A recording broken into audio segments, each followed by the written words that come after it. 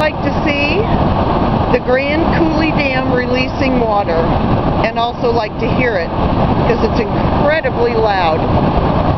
It's about, today's high is supposed to be close to 80, but it's probably maybe 65 degrees standing here. We call this the world's largest swamp cooler. This is across the street from our house. This over here is one of the powerhouses, and that's where Darling Rock works. As you can see, it's a concrete wonder. So here back to the face of the dam,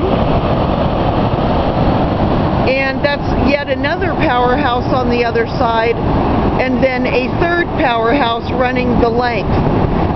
Those big concrete tubes over there are at the top of the powerhouse.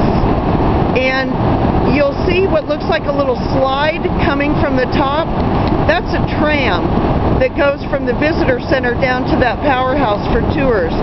However, it's been broken for a gazillion years, and so it doesn't operate. And then over here, you will see on this side, see these multicolored things on, looks like almost like a billboard. Those are the lights for the, honey, what's it called that they do at night?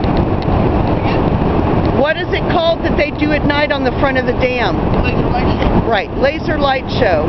They do the history of the Columbia River.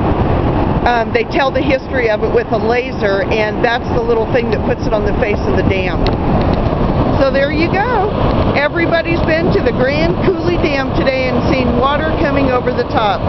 Now I'm going to let it run for a minute and just be quiet so you can hear it.